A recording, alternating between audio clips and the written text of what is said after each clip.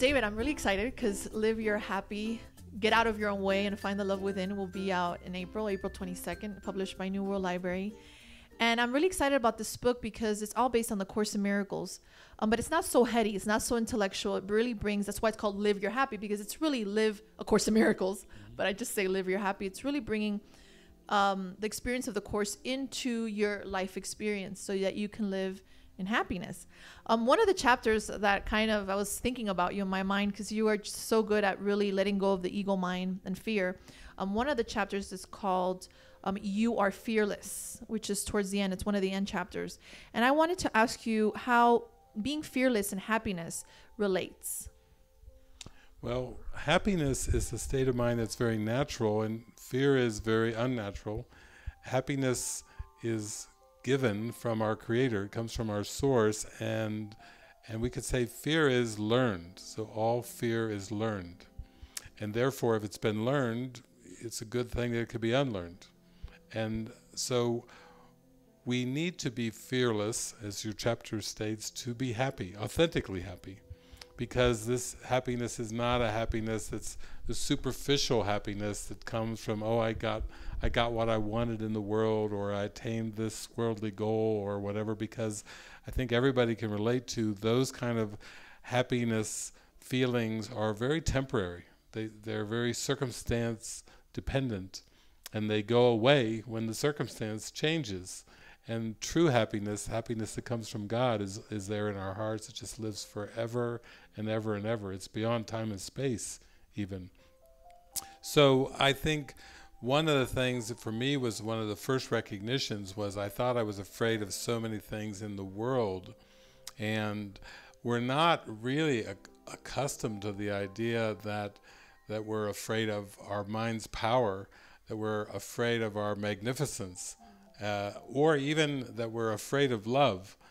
Some people will talk about it in relationships like a fear of intimacy, but it's not really a fear of sexual intimacy. It's a fear of dropping the mask of our personalities and being totally absorbed by this wonderful experience of God-given love that we were created as, just perfect and innocent and free.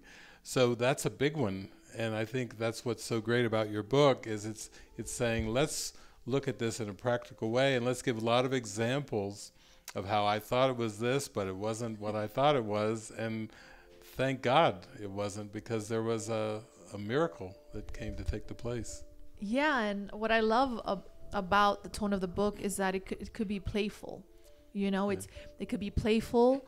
It doesn't have to be so heavy. It doesn't have to be so dense. We can look at it and bask in the joy and be a happy learner, right? Yeah.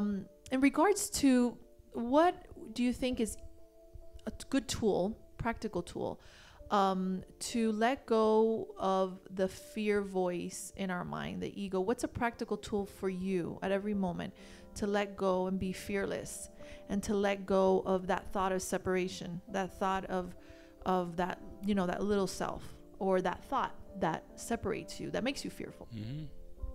Well, I think it's important to have that point to just stop for a moment, or as our friend Mary Lenahan in St. Louis says, pause. Yeah. That pause is really important, because instead of just rushing away with thoughts and justifying something or having a case built up, that pause sends us in another direction. And you might say it's, maybe I could see this differently, pause. It's like there's a moment of sanity that's there to say, I don't have to continue to look at it the way I did before. I don't have to cling to the past. I can be very open, and let me be spontaneous and fresh. And that really makes way for the fearlessness, which is always there. It's very strong, our spiritual presence inside, as long as we take that pause, that stop, and don't keep going down the line of thinking somehow that we have to justify it, or even that the fear is real and we have to try to work our way or analyze our way out of it. That's not going to work. Yeah, I feel that what's coming up for me as you're sharing is awareness, awareness, discernment of being an observer. Yeah. And watching your mind and where your thoughts are going. And what I share in my book is how are you feeling? What your gauge is how you're feeling. If you're feeling anxious, if you're feeling like a sense of discomfort, of anxiety, you know that your thoughts are being aligned to untruth. And then when you feel peaceful, that's why you want to take the pause, so you come back to that peace, because you're not there. Yeah. You know. So I feel that that's what I love about Live Your Happy, because it came from a space of, I suffer so much because I didn't understand the way my mind worked. Like my mind literally had its way with me. Yes. I actually felt violated for a long time. Had its way with me because I didn't know. So in Live Your Happy, what I do is I really help people to really understand at a maximum capacity of their mind, that we're run by two thought systems, fear and love. And you need to really, not need to, but it would be helpful for you to understand the way it works, so you can discern and choose spirit again and again, and choose spirit again and choose spirit again. But many people don't even know.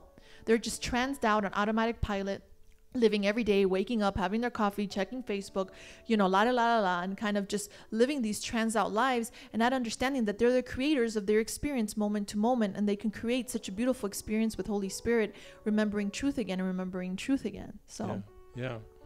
And I love how that's how the Spirit gets our attention, is through something that's simple or direct or practical, or has an example that we can relate to, that we can individually relate to.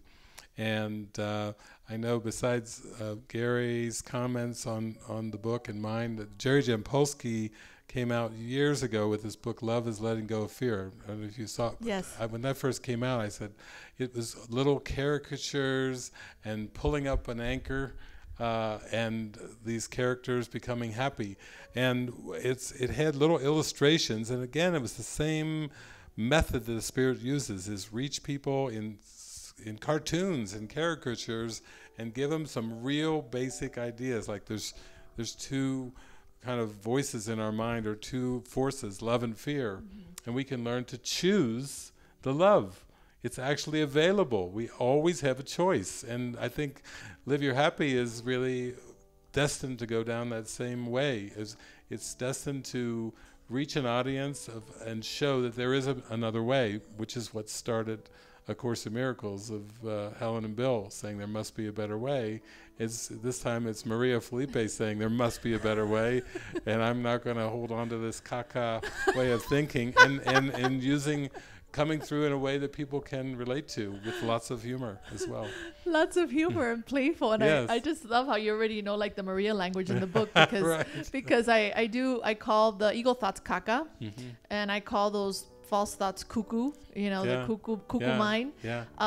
And I love how my publisher New World was so generous and allowed me to use and just keep those Maria-isms in there, because it makes it so light and so playful. And it's so funny you talking about Jerry Jampolsky, because his book, actually, Patrick, when he did my book proposal, he used Jerry's book as an example of what my book would be like similar, in also length, because I think mine is about 146 pages. It's a short book, because I wanted it just to be practical. I didn't want, a big, heavy book. I just wanted something very simple. And Jerry and I both suffer from dyslexia, and we don't like to write often, and we don't like to read either. So we're like, you know what? Spirit's going to use this, but you know what? Let me just give you 146 pages or 150 pages, and we're done. Yeah. Let's just make it easy. Yeah. So it's so funny you bring him up, because he also is kind of relates to me in my journey of writing a book, because I know Patrick told me that he also struggled with writing a book as well, and it turns out that he gave me a wonderful endorsement as well, and as well as yourself and Gary Renard, and lots of other people have given me beautiful endorsements. So thank you. I feel that this is going to be really helpful to the course community, the course students and teachers. But not only that, this book, I always say, is not my book. It's not my book.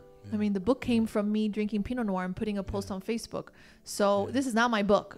And I feel it's going to be so helpful for even people that are not course students to really come back to their happy place, because God's will for us is happiness. He says that over and over in the Course in Miracles. So I feel you don't have to be a Course in Miracles student to even understand this book, because it speaks to at a whole nother level to all walks of life.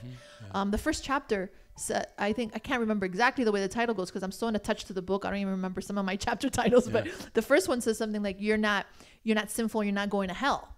That's huge. If people hear that, Yeah. You're not sinful. You're not going to hell. I mean, that's going to get their attention. Yeah. Yeah. That's it. So I'm excited. Yeah.